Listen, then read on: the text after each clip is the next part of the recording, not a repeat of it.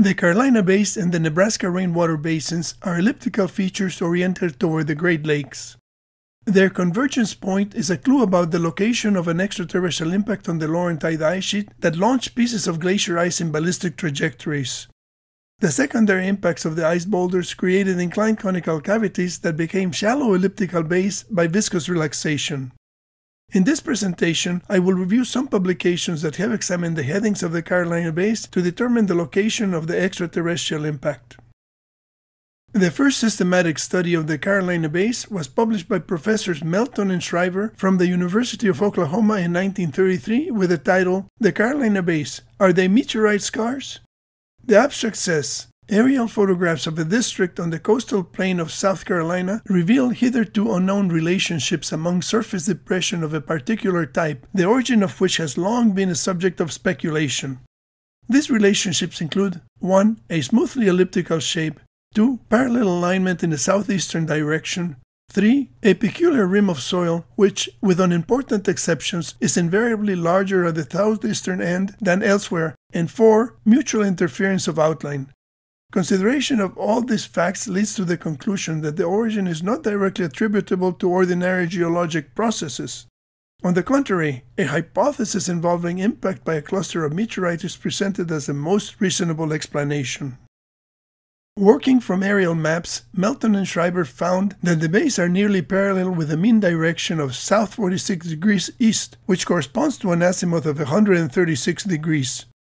The authors say, the average of the deviation from the mean direction is 3.08 degrees. Since the allowable error in determining the long axis of a bay is greater than this amount, it is apparent that the degree of parallelism is striking. Melton and Shriver always described the Carolina Basin as elliptical and defined the measure of ellipticity. In 1942, Professor Douglas Johnson from Columbia University proposed that the Carolina Basin had been created by a complex process where lakes that formed from artesian springs were later modified by wind and water mechanisms. Professor Johnson consistently characterized the Carolina Basin as oval and refused to call them elliptical throughout his book. Johnson objected to the meteor impact hypothesis by Melton and Shriver, and his study of the axial orientations was intended to refute the hypothesis by showing that the orientations of the bays were not parallel as required by a meteor shower. Johnson's measurements of axial directions of 75 bays from North Carolina to Georgia showed a wide range of orientations. In 1975, Ayton and Parkhurst tried to revive the impact hypothesis in a paper titled A Reevaluation of the Extraterrestrial Origin of the Carolina Basin. The abstract says, controversy as to the origin of the Carolina Basin has centered on terrestrial versus extraterrestrial theories. Meteoritic impact has been considered the primary causal mechanism in extraterrestrial models, but alternatives such as comets and asteroids have not been adequately considered. Comets may explode during fall and produce depressions which would conform to the morphology of the base. Only a comet appears to satisfy the constraints imposed both by extraterrestrial requirements and observed terrestrial characteristics. Ayton and Parkhurst measured the azimuths of 358 Carolina bays in 14 counties from Georgia to Virginia. They say, measuring the precise orientation of an ellipse where overlaps occur is difficult. Although we omitted bays where we thought the orientation was too indistinct, some subjectivity in the actual alignment certainly occurred. Relatively small sample sizes, particularly in counties with wide azimuthal fluctuations, also affect the results. The mean azimuths for the 14 sample counties are plotted on Figure 5. They display radial alignment, but more significantly, they have an apparent focus in either southern Ohio or Indiana, which indicates the possibility of a point source. The convergence of the lines in Ohio or Indiana could be due to drawing straight lines on a flat map. Later, we will see that great circle trajectories have a convergence point in Wisconsin. In 2001, Zanner and Kuzila presented a paper announcing that Nebraska had geological structures similar to the Carolina Basin. The Nebraska Rainwater Basins were originally discovered using digital orthophoto quadrangles, a technology that preceded LiDAR. The Nebraska Rainwater Basins are oriented from the northeast to the southwest, almost perpendicular to the orientation of the Carolina Basin. The discovery of the Nebraska Rainwater Basins made it possible to postulate that these elliptical features were made by secondary impacts of terrestrial ice ejected by an extraterrestrial impact on the Laurentide ice sheet. The 2006 book titled The Cycle of Comet Catastrophes by Richard Firestone, Alan West, and Simon Warwick Smith proposes that a giant Dust Bowl comet crashed into the ice of Hudson Bay and sent icy debris hurtling through the air. Within minutes, the massive low-flying lumps crashed into the eastern seaboard, exploding into fireballs and gouging out the Carolina bays. The authors combined their own bay alignment research with that of Prouty, Johnson, Ayton, and Parkhurst to produce compass headings for more than 1,000 large bays. Most of the lines meet in Wisconsin, west of Lake Michigan. Taking into consideration the rotation of the Earth, the convergence point in Wisconsin actually corresponds to 1 or 2 impacts in Lake Michigan. A critical review of this book in 2011 described the explanation of the comet impact and the ice boulder fireballs as defying the laws of physics. However, the convergence of the Carolina bays in Wisconsin and the possible impact in Lake Michigan have some support. In 2010, Michael Davies and Jeanette Gilbride made a presentation at the Geological Society of America with the title Correlating an Impact Structure with the Carolina Bays. One of their illustrations showed an elliptical crater structure in Saginaw Bay and a butterfly pattern made by Nebraska Rainwater Basins in the Midwest and Carolina Bays along the Atlantic coast. The abstract says, we propose that the Carolina Bays are the positional artifacts in the surface of a 10-meter thick sheet of distal ejecta spread differentially from a cosmic impact. The lack of a correlated impact structure in North America is challenging, however. Using the alignment of 40 fields of Carolina Bays in the east and Midwest, we generated great circle paths for visualization in Google Earth. This yielded a fuzzy triangulation locus centered at 43.5 degrees north, 89.5 degrees west. Our analysis implies this triangulation would yield an erroneous impact location offset to the west due to Earth rotation of 0.25 degrees of arc every clock minute of flight time. Adjustment of the crater eastward along the 43.5 north parallel should direct us toward the actual impact site. We examined geological depressions found along that transit, selecting the Saginaw area of Michigan.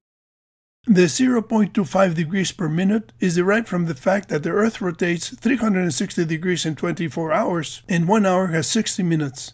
We can also calculate that at latitude 43.5 degrees, the Earth rotation of 0.25 degrees corresponds to 20.1 kilometers in longitude.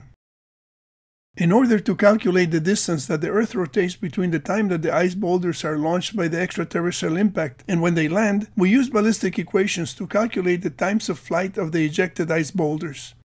Using distances from 1,000 kilometers to 1,470 kilometers, we find that the flight of the projectiles varies from about 6 to 9 minutes. A projectile flight of about 8 minutes corresponds to an offset in longitude of 160.8 kilometers eastward from the convergence point of the axis. Using Google Earth, we can draw a line measuring 160 kilometers to the east of the convergence point determined by Davies. The endpoint, which would mark the site of an extraterrestrial impact, is in the middle of Lake Michigan, just as indicated by Firestone's book. Saginaw Bay, which was the site chosen by Davies as the impact point, is about 400 kilometers away from the convergence point and would have required a 20-minute ballistic flight. The paper by Davies and Gilbride says that the Saginaw Bay area was selected heuristically. This image of the Lake Huron bathymetry is marked to suggest that the impact at Saginaw Bay could have come from the southwest.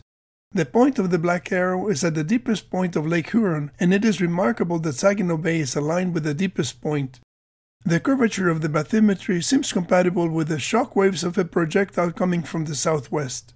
This was not the motivation why Davies and Gilbride chose Saginaw Bay as a potential impact location. On the contrary, they suggest that the extraterrestrial impact came from the northeast, creating an oval-shaped crater and a butterfly ejecta pattern. In my own research, the majority of the lines intersect in Wisconsin, confirming the findings of Firestone and Davies. This makes it very likely that an extraterrestrial impact hit the Laurentide ice sheet that covered Lake Michigan. However, there are other intersection points, including some close to Saginaw Bay. For this reason, an extraterrestrial bombardment by multiple comet fragments cannot be excluded. The extensions of the major axes of the Nebraska Rainwater Basins and the Carolina Bays seem to have several convergence points. It will be interesting to see how these intersections develop as new lines are added. The choice of Saginaw Bay as an impact location has been severely criticized on the basis of gravimetric analysis.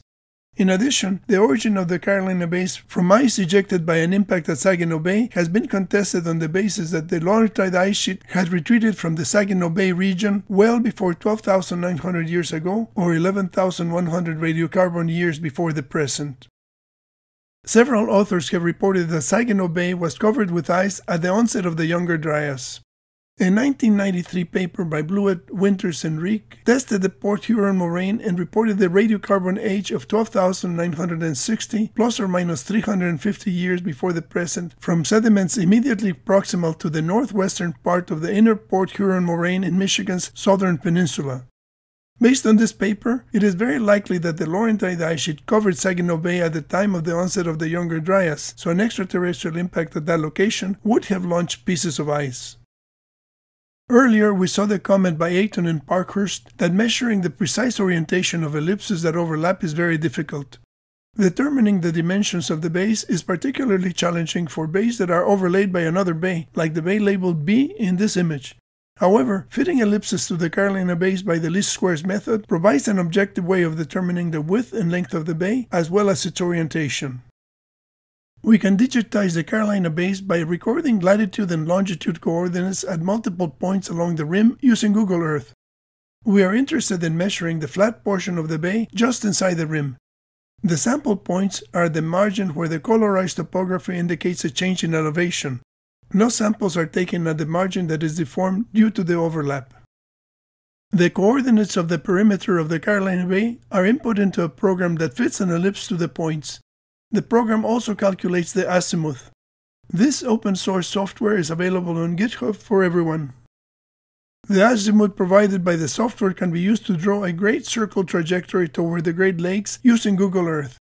The extension of the major axes of this base in Marlborough County, South Carolina, pass very close to the convergence point determined by Davies and Gilbride. The width-to-length ratio of basin A is 0.648, which corresponds to an impact angle of 40.4 degrees. This image shows the digitized points along the visible part of the perimeter of the bay labeled B.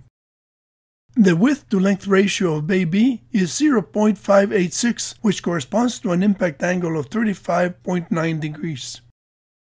The impact angles calculated from the width-to-length ratios and the distance of the base from the convergence point are used to calculate the characteristics of the trajectories. The ballistic equations indicate that the glacier ice boulder that made basin A was launched at a speed of 3.465 km per second. It had a flight time of 7.63 minutes and reached a height of 257 kilometers above the surface of the Earth. The trajectory was a suborbital spaceflight in the vacuum of space. Basin B was launched at a speed of 3.532 km per second and it had a flight time of 7.04 minutes. From the law of superposition, we know that Basin B was emplaced first, and from the ballistic equations, we know that Basin B was overlaid by Basin A 35 seconds later. The glacier ice projectiles that made these basins measured approximately 1/5 of the basin length. The impact that made Basin A had energy equivalent to 15.3 megatons of TNT, and the impact that made Basin B had energy equivalent to 9.9 megatons of TNT. Both of these impacts produced seismic vibrations exceeding magnitude 8. In a previous analysis of this Carolina Bays in Marlborough County, before I developed the least squares ellipse fitting procedure, I had manually measured and visually estimated the width and length of bays A and B. Compared to the least squares method, the manual method underestimated the length of basin A by 26 meters, which is 1.8%. The length of bay B measured manually is 6 meters less than calculated by the least squares method, but the width, which was just a guess because the perimeter is overlaid, was 22 meters less. This is a 3.1% error. The increase in these numbers also increases the energy estimates for the ice boulder bombardment in Marlborough County of South Carolina to more than 8 megatons per square kilometer. Such a heavy bombardment must have been accompanied by an extinction event and serious ecological damage in the area covered by the ejecta curtain. Digitizing and fitting ellipses to Carolina bays makes the process of measuring the bays more exact. Only 5 points are needed to fit an ellipse, so the ellipse fitting procedure and the measurement are not compromised when a part of the Carolina base is obscured by overlapping bays or degraded by erosion. This increase in precision is possible only because well-preserved Carolina bays are elliptical conic sections that originated as inclined conical cavities, also called penetration funnels. An experimental model provides support for this mechanism. Thank you for joining me in the investigation of the Carolina Bays and the younger Dryas Cataclysm. I will continue to examine the mechanisms that made the Carolina Bays based on the principles of experimental physics and thermodynamics. My book about the Carolina Bays is available at Amazon. Please subscribe to my YouTube channel to be notified of future videos about the Carolina Bays and other scientific topics.